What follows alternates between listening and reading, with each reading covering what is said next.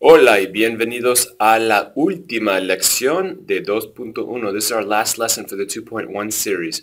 We're going to review the vocab. We're going to do a quick review of reflexive verbs, do a quick review of possessive adjectives, and do a quick review of, what was our third thing? Oh, ser and estar. So we're going to review ser and estar, possessive adjectives, and reflexives, and a little bit of vocabulary. So let's jump right into it. Let's first go to the vocab. We're going to go through these vocab words quickly here. Start with acostarse, stem changer, O-D-U-E. What does it mean? To go to bed, to lie down. Okay, afeitarse. What does it mean? To shave. Yo me afeito, tú te afeitas. Arreglarse el pelo. To fix one's hair. Bañarse. To bathe oneself. Now, cepillarse los dientes. To brush one's teeth. I was about to say, if you don't know these, go back and do them. You can't learn them by doing it this way. This is just a quick review of the words to kind of bring them back to the surface here as we review. To brush one's teeth, okay. Cortarse el pelo, yo me corto el pelo, tú te cortas el pelo. To cut one's hair. Despertarse, to wake oneself. Ducharse, to shower oneself. Yo me ducho, tú te duchas. Ducharse. Levantarse, to get oneself up. Yo me levanto, tú te levantas. Lavarse la cara. Yo me lavo la cara todos los días. To wash one's face. Pedir prestado. Yo pido prestado. To ask to borrow. Pintarse las uñas. Ellas se pintan las uñas. Él no se pinta las uñas. Ellos sí se pintan las uñas. Sí, to paint one's nails. Pintarse las uñas. Ponerse. Poner, remember, was to put. Ponerse, to put on oneself. Prepararse. Yo me preparo, tú te preparas, él se prepara. To get oneself ready. Secarse. Yo me seco con una toalla. Ella se seca el pelo con el secador. To dry oneself. Vestirse. Vestirse. To dress oneself. Yo me visto, tú te vistes. Ella se viste, él se viste. El agua de colonia. Cologne. El cepillo. The brush. So if el cepillo is the brush, then el cepillo de dientes, toothbrush.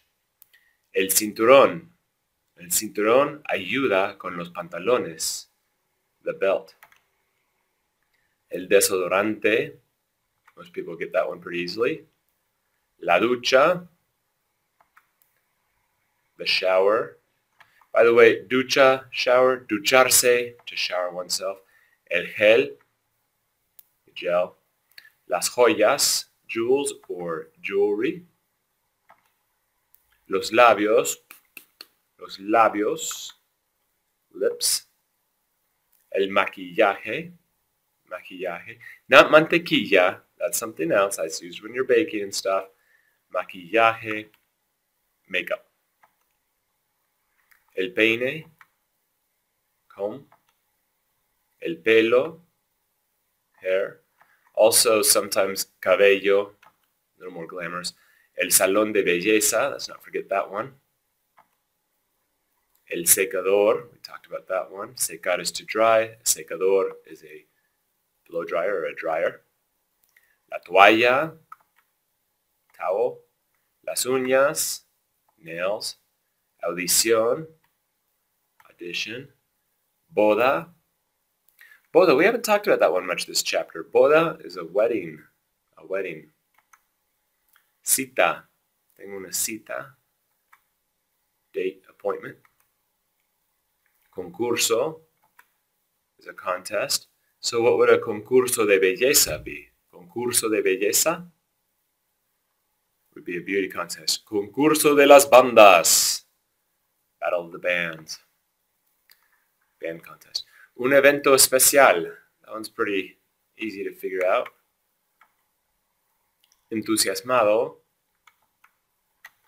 entusiasmado, enthusiasmed, or excited. Nervioso, ay, estoy nervioso. Do I need to show you the English? I think you know that one. Tranquilo, calm. Antes de, we worked a lot with this in class yesterday. Before. Yo me lavo el pelo antes de secarme el pelo. Cómodo, cómodo, comfortable. Depende. ¿Vas a un evento especial? Depende. ¿Quién más va? Who else is going? Depende. It depends. Elegante. Lentamente. Lentamente, slowly. Luego, hasta luego. Then or later. Por ejemplo. For example. Rápidamente. Quickly. Uy, te ves bien. Oh, you look good. Te ves bien. Ser, we talked about that meaning to be, but we use it with nationality, occupation, characteristics, part of your being. Had an entire lesson on that. Estar, also, whole lesson on estar, talking about state, location, condition. Okay, we use that one when you're talking about where something is. De oro, something is made de oro. Este anillo es de oro. Mis aretes, bueno, no tengo aretes, pero mis aretes son de oro. De oro. En de plata. De plata. ¿Tengo algo de plata? Bueno, esos son de color de plata. De plata. Let's see here. That's the end. It's made of silver. Okay, so we got those out of the way. Now let's talk briefly about reflexives, because that's our big one for this chapter. Remember, reflexives, actions that one does to oneself. It has two parts to it. It has the main verb, the verb that we've always used, AR, ER, IR verb, but then we add to the end of it a reflexive pronoun. So instead of just simply to bathe, as in to bathe the dog, now we say to bathe oneself. We conjugate this one, well, if it needs conjugating, we conjugate this one, but then we always change the reflexive pronoun to match the subject. So instead of saying to bathe oneself, now we want to say I bathe myself. Okay, I bathe myself. But remember what we said over and over, this subject pronoun can either go, usually, before the conjugated verb or connected to an infinitive. So this pronoun's got to go before the conjugated verb, and then the conjugated verb comes second. So yo me baño. They trade places once you conjugate them. Before the conjugated or connected to the infinitive. Let me give you an example of connected to the infinitive. You know that when we have two verbs together, one's conjugated, the other one's not, that, when the first one's conjugated, we usually don't conjugate the second one. You wouldn't say, I bathe. We say, I want to bathe. Quiero bañar. But then now we've got that say that's left over. What are we going to do with that say? Well, before the conjugated or connected to the infinitive. But before we do that, it's got to match the subject.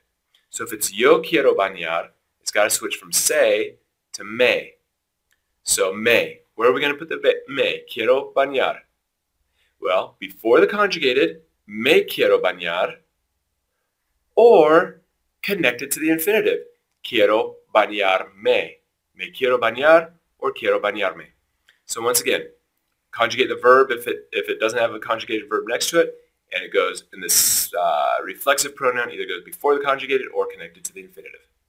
So let's just do a quick couple of them here. Ducharse. How do you say I shower myself or I take a shower? Yo me ducho. Okay, arreglarse el pelo, to fix one's hair. How do we say he fixes his hair? Él se arregla el pelo. Okay, if these aren't making sense to you, go back, watch the full lesson. You can't get it all here, there's too much. Okay, that's reflexives in a nutshell.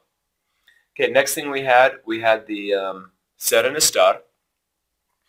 My nutshell version of that is ser, it's a part of your being. It's a part of who you are, what you are. I am a teacher. I am a man.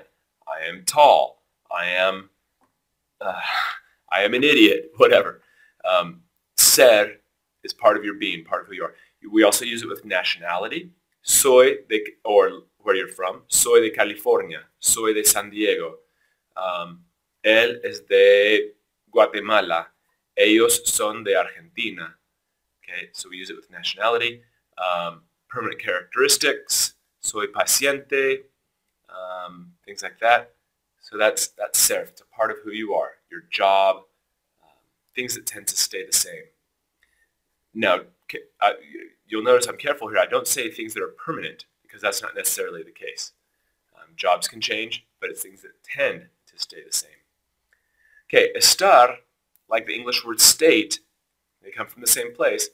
Estar is a state, a location, a condition. State, condition, location. I am nervous. Estoy nervioso.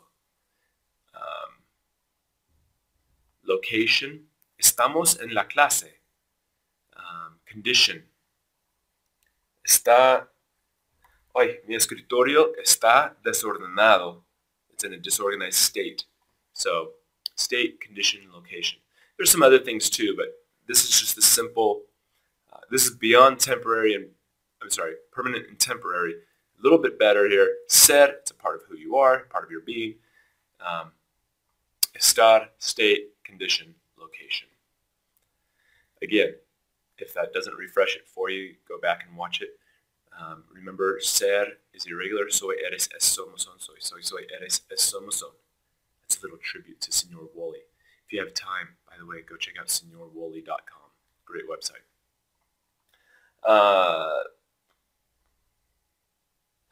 And estar is also irregular. Estoy goes to the OY ending. And then we've got accented conjugations. Estás, está, estamos, están. And let's see, to wrap it up here, we have the possessive adjectives. We already talked about mi libro, tu mochila. We did that in Spanish 1. But in Spanish 2 now, we learned the longer ones. Es mío, it is mine. And we could also do a longer version. El libro es mío, the book is mine. You can also say el libro mío, the book of mine. El libro es mío, the book is mine. El libro mío, the book of mine. Or es mío, it's mine. Mío, tuyo, suyo, nuestro, suyo. Okay. And remember that the ones that end in mío, tuyo, suyo, yeah, all of them, they adjust to match gender and number of the noun that they modify, grammar talk. In other words, the person that's possessing doesn't change it from mío to mía. It's, rewind. These are called possessive adjectives. Adjectives describe a noun. Possessive, they describe possession. So a possessive adjective is describing a noun by saying who possesses it. So if it's describing a noun, it's going to match in gender number with the noun that it's describing, not the person that possesses it. So, el marcador es suyo. Even if I'm saying it's hers, I would still say el marcador es suyo. It's hers. Suyo because marcador is masculine. Okay. Mío, tuyo. Los marcadores míos. The markers of mine. Son míos. Es mío. Es mío. Todo es mío. Bueno, el escritorio no es mío. Es del distrito. Del distrito. It belongs to the district. Es el escritorio suyo. Okay. So that's a quick review of the possessive adjectives. So once again, all that vocab we just went through, reflexives, ser and estar, possessive adjectives. With those, you'll be solid on the test. Most of you in class, I feel like you guys are getting these. I hear you talking about them and talking with them. It's great. Now, if you are in my class, here's your little hint for watching the review video. There may be some extra credit tomorrow on the capitals of Central American countries. Capitals of Central American countries. Now, don't give up studying the regular stuff to do the capitals because regular stuff is more important. Okay, eso es todo. Gracias por escuchar. Buena suerte en el examen. Adiós.